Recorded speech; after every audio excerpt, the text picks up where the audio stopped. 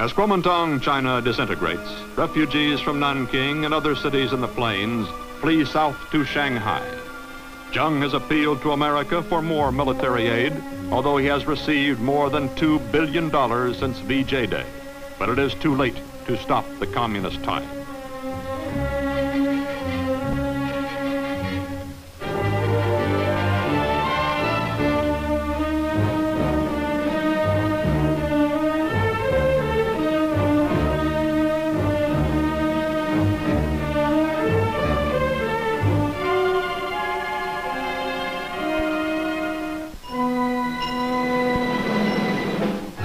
Shanghai, May 1949.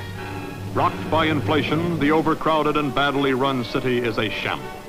Zheng has left orders to suppress any rebellion and shoot all suspected communists. This does not further endear the falling regime to the fearful and embattled people of Shanghai.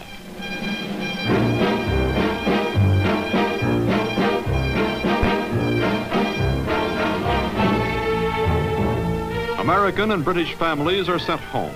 Some foreign businessmen who choose to remain in the belief that the communists cannot be worse to deal with than the Kuomintang will learn otherwise, will suffer confiscation of their businesses and imprisonment.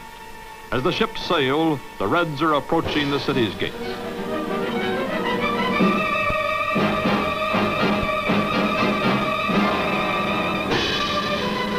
May 25th, 1949. The communists, well prepared politically, take Shanghai without disorder. The new Kuomintang capital will be in Canton, and that too will soon fall in October. October 1st, 1949.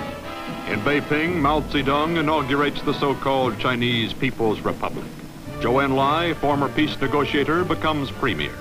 Madame Sun Yat-sen, sister of Madame Zheng, provides revolutionary window dressing for a red China that is to emerge as a powerful and ruthless communist co-equal of Soviet Russia. The communist victory, celebrated with a display of captured American arms, has been won in the face of what 2 years before seemed insurmountable obstacles.